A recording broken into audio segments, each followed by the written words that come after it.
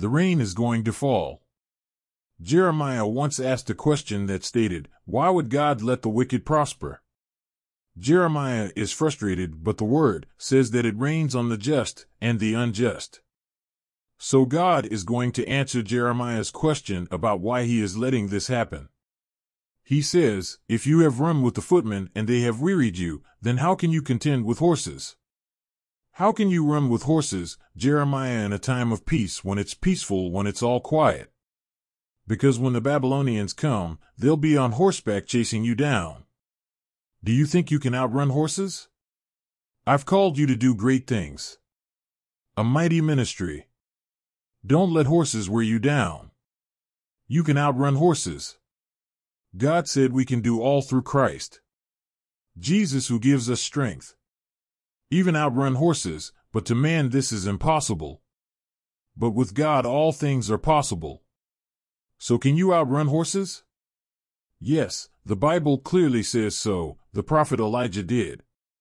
Right after the prophets of Baal had tried to call down fire from heaven to take up their sacrifice and accept their offering. And this would prove that Baal would be the true God. It didn't work though. Elijah had another plan and he was going to put it into action. I want you to think about when he poured water onto the altar, soaking it. If you want God to bless your offering, whatever your life may be, you could be in a financial situation. You give an offering or you dedicate something that you are very hard working at and you want it to succeed in life. You dedicate it to God. So how do you let your offering or whatever you dedicate to God prosper? You open up your vessel and let the waters of the Holy Spirit come upon it. Because when the living water starts drenching your offering, whatever your offering may be, you drench it in water and God will honor it. That's what Elijah did. He first drenched the offering of the sacrifice with living water, and God answered his prayer and fire consumed the offering, licking up the water. Here we go again about the licking up of the water. It was fire, it was blazing, right? And it licked up the water, just like Gideon's men licked up the water with zeal, licking up the water, consuming it, and they consumed that water. The water had soaked the offering. It had soaked the wood, and then the fire came down. The fire of God licked up that water.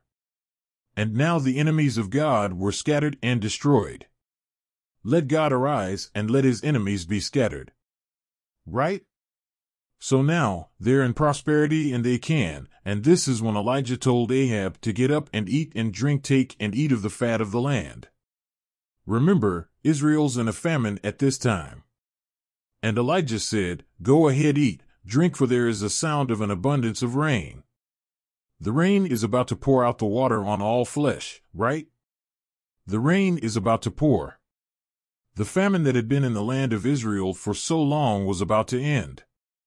God is about to pour out his Spirit upon all flesh with the living water. The living water shall be consuming and drenching the land, and the land will be fruitful again. Amen. So Ahab went up to eat and drink. He obeyed the prophet. Ahab wasn't a fool. He did what the prophet said. "I will eat and drink now, even though we're still in a famine and you just killed all my prophets, but I will do what you say." Elijah had faith. He knew the rain was coming. He knew the water was about to pour down. Get ready to get down from the mountain. It's coming, it's time. He then outran Ahab down the mountain. Remember, Ahab was on a chariot of horses. When the Spirit of God is upon you, you can do all things through Christ who gives you strength. You can outrun the horses. Remember what God said to Jeremiah? This is what God says to us: if ministry tires you when it's peace, how can you outrun horses in war? God gave Elijah the ability to outrun horses in war. Glory to God. And the rain fell, and his Spirit poured out. The land was fruitful again, and the famine ended. Elijah knew in the long run that if he stayed persistent, God would come through with his prayer, that the rain would come down again, the rain would come down, and he would be glorified. That's what you want God to do in your life. You want him to be glorified. Whatever work you do for him, may he be glorified in it. Whatever the work is, let him get all of the praise, honor, and glory for it. Let him glory in the Lord. When you open your heart as a vessel and let the living water come in, you dedicate your offering, your life, and your sacrifice. God is going to lift you and prosper you.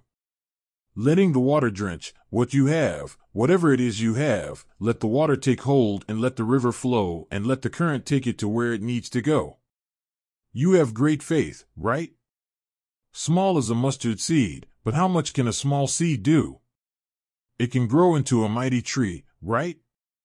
Say unto the mountain, be moved. You can do all through Christ Jesus, who gives you strength. So don't ever get tired of doing good. Don't ever get weary in your walk with God. There are times when people say, I can't keep this up because I get burned out. Elijah got burned out, and when he got burned out, God strengthened him.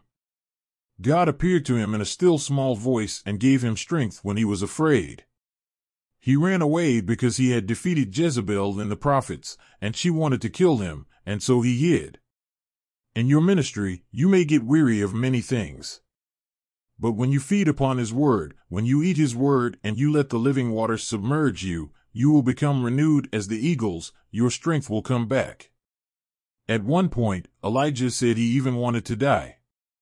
He poured out everything he had and he was now weary. But God gave him strength. If we faint not, He will renew our strength as the eagles, and you can outrun the chariots. What's a chariot equivalent today? A car. Outrunning a car would be very impressive in today's world.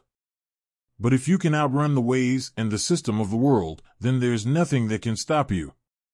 Outrun the horses in time of peace, for we are warriors for Christ. And if we can do that in the time of peace, then there's nothing that you can't do through Him.